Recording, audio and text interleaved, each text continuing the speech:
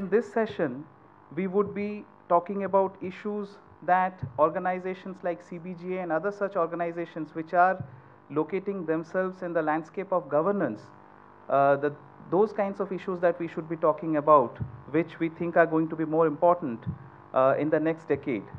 And for this discussion, we have requested Amitabh Behar, Executive Director of National Foundation for India. Amitabh is also one of the co-founders of CBGA. And when CBGA was established as an independent organization in 2005, he was also given the responsibility of being the first executive director. And Amitabh has been guiding all of us since then. He continues to be on our board. So would request Amitabh to please come on the dais now. I think we've all worked with immense passion, to borrow Subrat's phrase, with a lot of fire in our bellies. So we should certainly celebrate today. But I think, given that we have enhanced our fire in our bellies, we probably need to also have a serious discussion. I think this is a critical moment now to also help us locate CBGA in a broader context of the current governance landscape and the broader democratic landscape of this country, and also globally. The changing narrative of democracies, I think it's very critical for us to understand, comprehend that, and then start looking at how do we locate CBGA in the next 10 years. But before I move ahead, many of us have already done that, but I also wanted to add my voice of thanks to each and every one who has contributed immensely. I think it's been a journey where I can easily name. I was one of those fortunate ones who's actually sat on both sides of the table. I was at Ford Foundation working on the basic design of how a center should be visualized. And then eventually when I came to NCAS, I had the responsibility of then establishing the center. But it's really been a remarkable journey, a collective vision of many people. But I would like to salute each and everyone who has contributed to the budget movement in this country. And that starts from the Social Watch Tamil Nadu to probably Rajasthan to even Northeast. Northeast Network also tried in its own way of taking it ahead. So a big salute, salam to everybody who's created this budget movement in the country. So let me just try and identify some critical questions for this conversation. And I would really say, I want to borrow from what Vishnu was saying. Vishnu in some ways was saying that budget work probably also would have certain limitations, because we are working the way I was hearing Vishnu, that the way we are looking at the budget work, it's still located in the current context of the way democracy is conceptualized today. Whereas democracy at the moment is going through a deep crisis, where it's more of an oligarchic form of democracy, which we see, and not just in India, across. I think that's a big challenge for all of us, that if the form of democracy that we see is more of an oligarchy, how does budget work really deepen citizens' engagement or people's empowerment? I think that's the big question that we need to ask. So therefore, how do we redefine our questions is going to be very, very critical. Maybe we've looked a lot at the state so far. Maybe we need to start looking much more at the corporate and the private actors, maybe. So those are questions that I think are very critical. I do think that budget work is a very interesting manifestation of civil society innovation. And let me explain what I'm saying. The first 40, 50 years of Indian democracy was extremely successful in expanding the base of democracy. So new social groups started becoming part of the democratic framework. But what we have certainly felt is that it was not deepened enough. And when you have not deepened it enough, what we were seeing was that democracy had become an exercise of voting once in 5 years. So that's certainly a moment of democracy, the elections. But in between two elections, we all felt that democracy was really not thriving. And people then started identifying new ways of making democracy work. And I think 90s is that very interesting decade in terms of civil society innovations, social movement innovations, which started finding new ways of making democracy work on a daily basis. How do you convert a representative democracy, which is moving towards oligarchies, to a more deliberative, participatory democracy? I think that was really the impulse for the civil society budget work, the way I look at it. Budget has been, I think, a very, very important tool in that budget work. And I at times would say, as in Ravi would completely agree with me, that looking at MKS's work as budget work is critical for our understanding of budget work. Budget work is not just about looking at allocations. It is also about looking at the right to information. I think that's very critical. तो वो जो slogan था हमारा पैसा हमारा हिसाब, I think that embodies the spirit of budget work. So let me just now try and identify. I've already identified one big question in terms of the democratic architecture. I think that's really a very critical question for me. Democracy को अगर हमें मजबूत बनाना है और ईमानदार democracy बनाना है तो हमें क्या करना होगा, वो बहुत महत्वपूर्ण है. But let me just ask 3-4 other questions that I think are very, very critical. First, let me start with a criticism.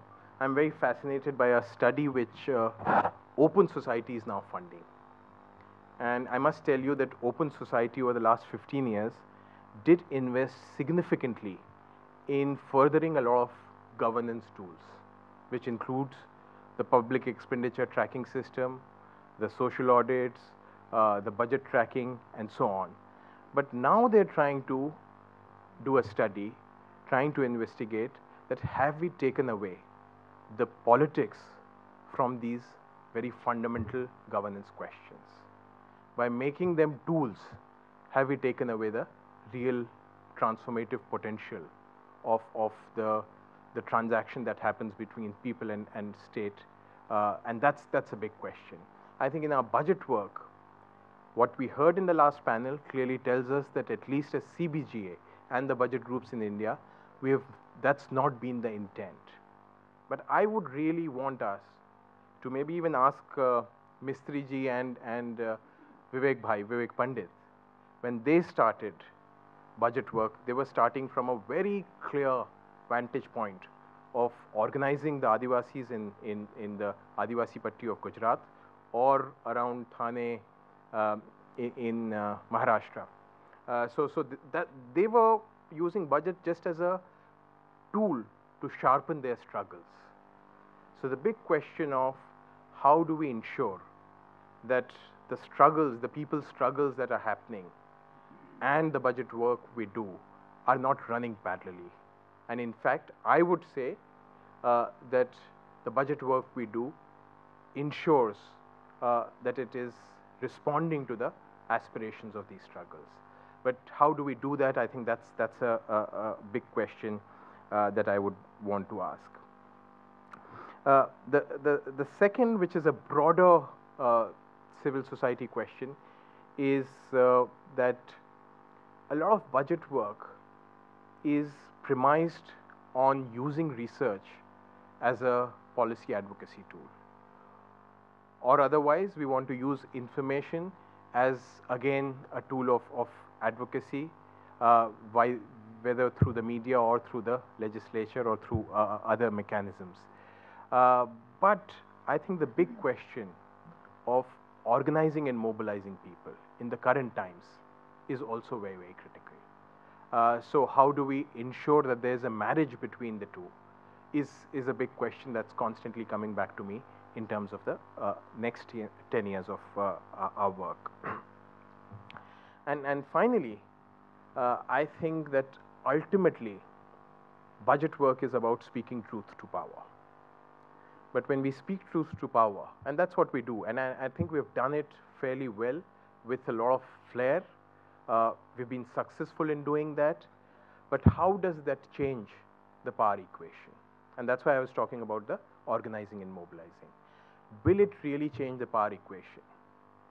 And let me just close the loop by saying the fundamental question that I'm asking, that given the limitations that we see, the way democracy functions in today's world, do we really see a serious potential of transformation through budget work? So those are big questions in my mind. On the other hand, and I keep talking about it globally, that there is a narrative of anger, whether it was the Arab Spring, whether it's the Occupy movement, whether it's our Anna movement here, whether it's the anti-rape protest, there is a narrative of anger. And that is probably a response to the oligarchies that we are seeing. How does budget work add value and add that cutting edge to this anger to change and transform the world? Thank you.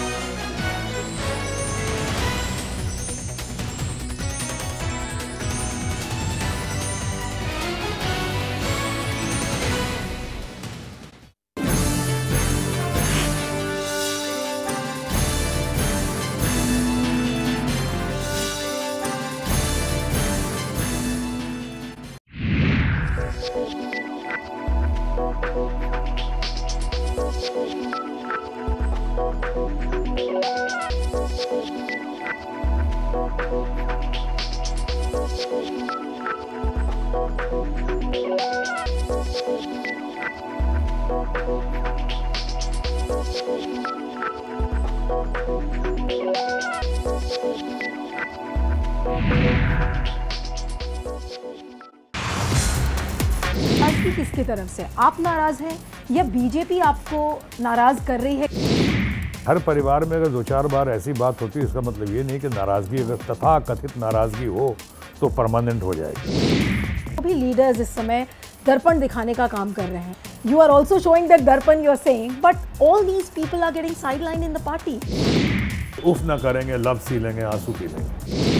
Amitabh Bachchan has not acknowledged the kind of help and support which you gave him in the initial years. हो गई सो हो गई, रात गई, बात गई, बदनाम हुआ, सुभाष गई। Watch to the point with actor politician Shatrughan Sinha only on Rajya Sabha television.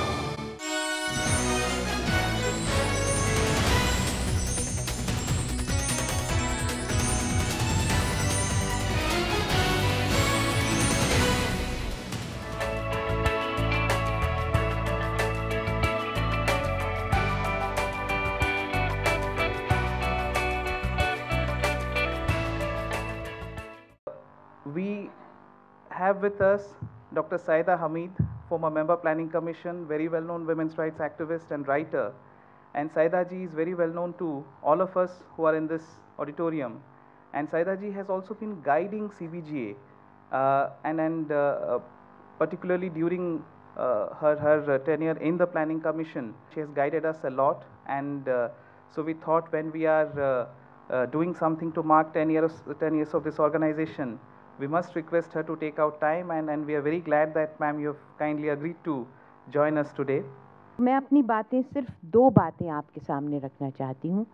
पहली बात जो मैं कहना चाहती हूँ कि जो गवर्नेंस का शब्द है, we must define it in its broadest terms. I think it has to be taken away from a very technical sense to include what, because of the times that we are living in and the kind of future scenario we see. There may be it may change, but in terms of the likelihood, I think what we need to look at it is in a very broad way. What is the state of democracy, secularism, social justice? And how can we not look at governance from the lenses of democracy, secularism, and social justice? I think Amitabh referred to Vishnu when he talked about how oligarchies are leading to immense anger across the world. I think that, if I understood it.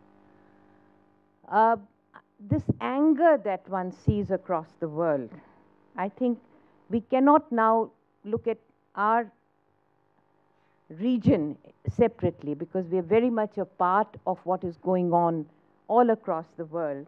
And a lot, and the issue which is squarely staring us in the face is, and the anger we see it erupting, and Amitabh gave several examples of everywhere in the world where you see people out on the streets, and the anger has become a very palpable event which stuns us and staggers us. How can that, what direction can we give to that anger so that something positive comes out of it? जब इतनी आग लगी हो पूरी दुनिया में और हम लोग दुनिया से कोई अलग नहीं हैं, हम दुनिया का, उसी दुनिया का हिस्सा हैं, how can we not think of governance through these kinds of global events? And I think, you know, I have always, for the last 10 years, I worked within a very defined frame of government.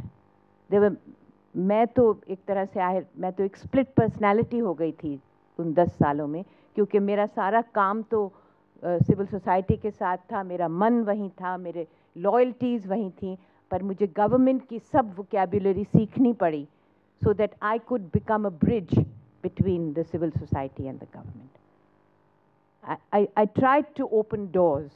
I tried to make government understand, for example, just if since I'm on a platform of CBGA, what CBGA was, you know, trying to communicate and convey to them, and what Amitabh talked about, this great movement of civil society and the civil society participation in governance which arose in the 90s. And I was not always successful, but at some point I used to feel, मुझे लगता था कि I am successful, because suddenly they used to realize there is a force there. And then that could even be physically a bunch of my friends standing at the gate, you know, trying to enter the Yojana Bhavan, and the whole police force coming out, and me, you know, sitting within those office spaces, wanting to go out and reach, and then there are marshals, and there are all kinds of impediments to my reaching out. I could have been just as well out there. So I think that kind of an engagement I tried to do, and it was पूरी तरह से इसमें मैं कामयाब तो नहीं हो सकी, मगर I did try to create some spaces where this meeting could take place. And one वो एक civil society window create की थी. अब मुझे नहीं पता अब वो exist करती है या नहीं, क्योंकि ये तो एक पुराना किस्सा हो चुका है. But that उस civil society window में जहाँ कोई भी सड़क से उठ के आ सकता था, एक छोटा सा ग्रुप बना के, और अपना view, as long as it made sense, could communicate their view to the highest planning body of the country. That was a civil society window. बहुत मुश्किल से persuade किया. You found champions, you gently persuaded them, they came on board, and then you realized this was a very effective instrument to get, say, for example, if there was something happening in Mizoram or Meghalaya or Nagaland, these are areas which we don't even think of. Then there was one forum in which people from those regions, often forgotten and marginalized, could express their views, or Andaman or Nicobar or Lakshadweep, all of these small, this is what the definition of democracy was, as far as what my understanding was. So I think that in that context, I want to, having said that, and having made a plea for understanding governance in its widest possible context, हमने एक जो काम किया था planning commission में, उसमें एक gender deepening understanding of gender within the budgets. So that was something we realized कि budgets बनते हैं और उसमें gender blindness होती है, तो उसको उसमें कैसे गहराई लाई जाए. तो उसके लिए फिर हमने एक कॉन्सेप्ट बनाया था, वो भी मैंने, it was not my brain child, it was the brainchild of my colleagues from the civil society who said, create a committee of feminist economists. They can be men and women. It doesn't, feminist economists doesn't mean that it should only be women, who will see कि gender जो है वो budget में, gender के लिए हर sector में क्या provision है. So there was a committee of feminist economists जिन्होंने budget बनने से पहले, when the chapters were in a draft form, they looked at, I mean, again, it was not 100% successful, not even 50% successful, but at least a beginning had been made, कि उसमें ये देखा जाए कि gender के लिए क्या provision है, whether it's environment, it's panchayati raj, it's science and technology, it's food, where is the gender lens in all this? And I learned that from people like Mridul Eapan, from Ritu, from my friend Manisha Behl, from Yamini. These are people who brought me by hand and explained that, and Inakshi is sitting here, Shanta Sinha, you know, children and women, the lens of women and children, budget has to be looked through that. What I want to share with you is that हमने ये चाहा कि इस budget की इतनी deep understanding हो कि अगर उसमें हम कोई बात डालें तो it should become a public concern to ensure that कोई जो वायदा किया गया है, जो वादा ना तोड़ो एक अभियान जो है था और है, तो उस जो वायदा किया गया था उस वायदे पे पूरा तो उतरना चाहिए. अगर एलोकेशन का वायदा किया गया था to do a certain thing, a certain public accountability scheme or a public accountability promise, uski fulfillment kahan hai? So there has to be a budget component in it, and if there is a budget component hidden somewhere in the budget document, then to ensure that that actually sees the light of day, wo nikal ke to aaye budget ke pages mein se, unke warak mein se, unke panno mein se nikal ke asliyat ki taraf to aaye. तो ये हमारी कोशिश थी.